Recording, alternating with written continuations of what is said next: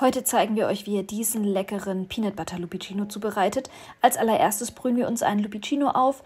Auf einem Löffel mit gemahlenem Lupiccino-Pulver kommen 100 ml heißes Wasser. Der läuft jetzt erstmal durch. Im zweiten Step erwärmen wir Milch in einen Milchaufschäumer. Es geht aber auch genauso gut in der Mikrowelle. Sobald die Milch warm ist, füllen wir sie um in ein bisschen höheres Gefäß, in so ein Milchkännchen, geht aber auch genauso gut in ein Glas. Danach folgt schon unsere Hauptzutat, nämlich das Erdnussmus. Achtet unbedingt darauf, dass es cremiges ist. Wir schäumen beide Komponenten ein bisschen auf und vermischen es gut.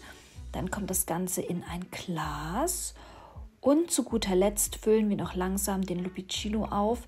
Und schaut jetzt mal bitte, was das für eine tolle Farbe ist. Es ist so lecker und so cremig.